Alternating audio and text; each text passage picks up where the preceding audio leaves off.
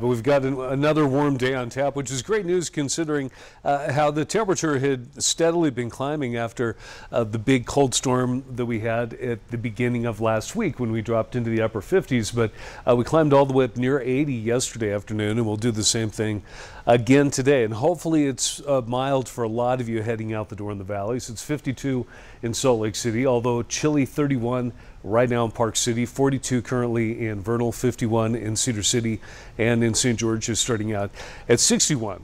A few stray clouds, a little bit of moisture over the southern mountains where a few isolated showers might pop up later today, but otherwise we've got fair skies across the state. High pressure is still keeping it mild, but there's a big trough of low pressure in the Gulf of Alaska. That's the main weather maker that'll bring some big changes a little bit later this week.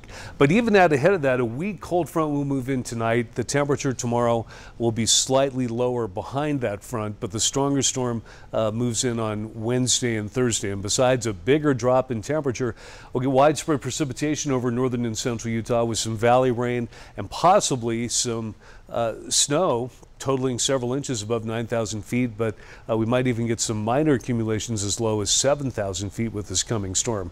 So big changes coming up in a couple days. Take advantage of the warm weather while you can. We'll make it up to 80 in Salt Lake, still running well above normal for this time of year. Mid 70s in Logan this afternoon.